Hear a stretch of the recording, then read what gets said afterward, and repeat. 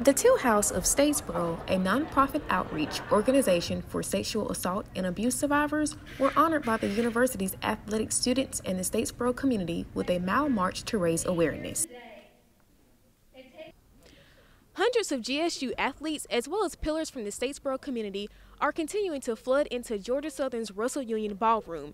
Seats are beginning to run out very quickly as the community prepares for the pep rally in hopes of bringing about sexual awareness.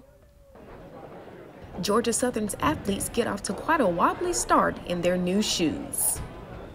And it's an amazing event, to be able to walk in the high heels, which is a little bit different.